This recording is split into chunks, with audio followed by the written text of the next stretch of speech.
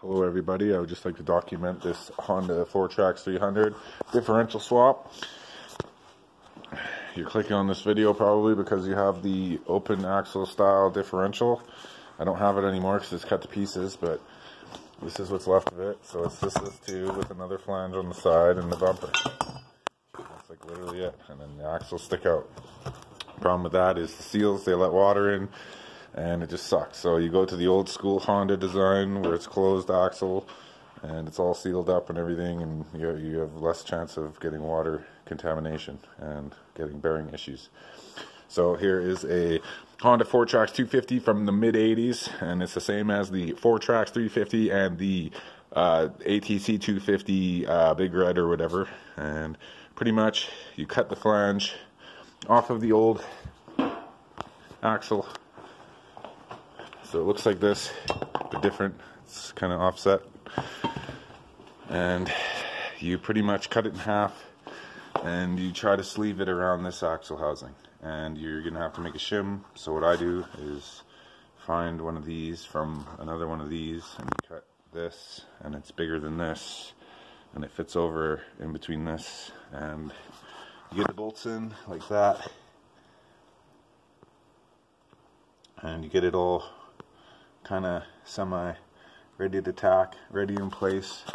You bolt it up on this side because it's the same bolt pattern and same spline count, so it just bolts right up, and that gives you the exact center location. It has no choice, pretty much. Yeah, you get it on. But if you're having issues getting the old differential out, just try to take off the whole thing. Like, you don't have to take those nuts off the end, just take the whole thing off, and you can even just cut the end off with the axle still in there, whatever.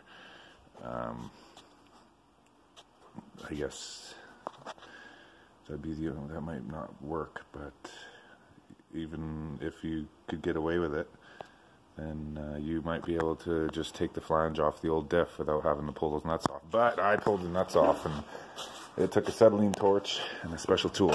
And here's a recommendation for a special tool: get a long flat bar, you make a 41mm hex in it, and instead of buying a wrench or whatever, or 2 wrenches because there's 2 nuts, then you just do it like that, and it's enough. But it's like 800 foot-pounds.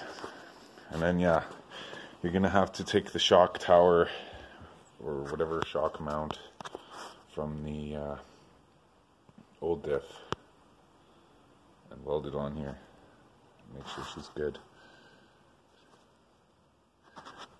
because the old one was too thin, so the new shock wouldn't have mounted.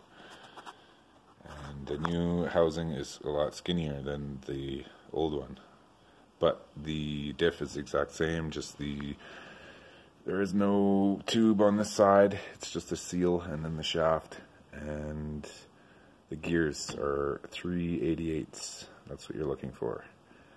There's 35 teeth on the ring gear, and I believe 9 on the pinion.